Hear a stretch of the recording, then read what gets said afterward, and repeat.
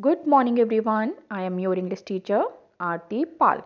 Today we are going to do question answers of unit 10 and name of the chapter is How Creatures Move. So let's start with new words and meanings. First word is padded. Padded means to fill something with a soft material to make it soft.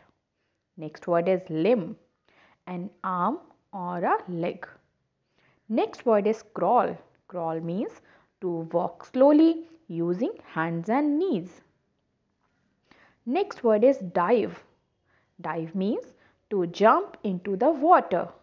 And last word is wiggle, to move from up and down or from side to side. Next, we will make sentences of the same words. First word is padded. A lion walks on padded paws. Number 2, limb. The monkeys walk on a tree with their limbs. Number 3, crawl. Insects crawl. Dive. The children were enjoying to diving in the swimming pool.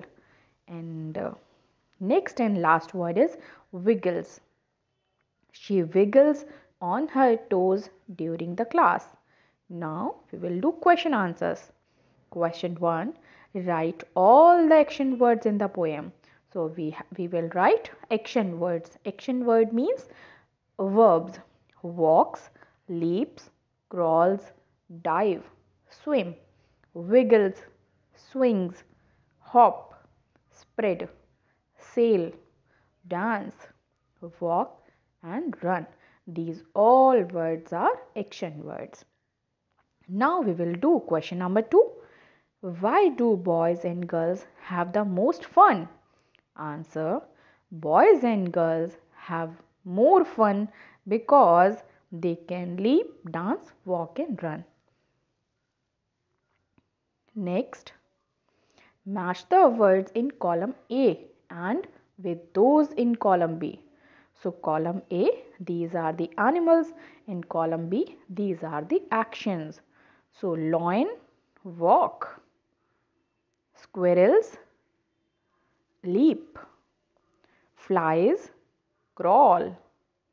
Seals, dive. Worms, wiggle.